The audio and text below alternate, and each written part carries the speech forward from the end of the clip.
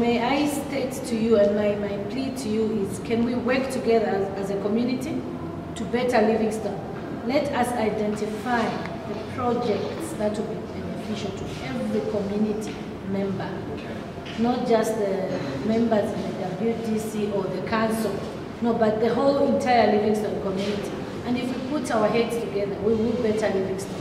As a mayor, I wish, and my prayer is to see Livingstone lead countrywide in everything that we do. Let us be the example.